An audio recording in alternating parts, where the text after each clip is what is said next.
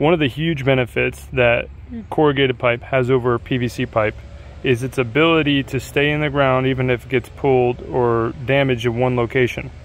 So in this situation, I'm going to back up so you can see. There was a pool equipment and pipes put in, and they destroyed our system. This is a double wall corrugated system, but you see it came out in sections, and when that excavator is pulling, the corrugations in the ground actually keep it from pulling the whole system. It'll break the pipe rather than pulling the whole system. If this was PVC, what would have happened is that the excavator would have pulled it up and it would have started yanking the whole system, and we would have had to replace a whole run all the way to maybe a 90-degree angle or something in that direction, and it would have been a lot more costly to fix. N12 pipe's extremely strong.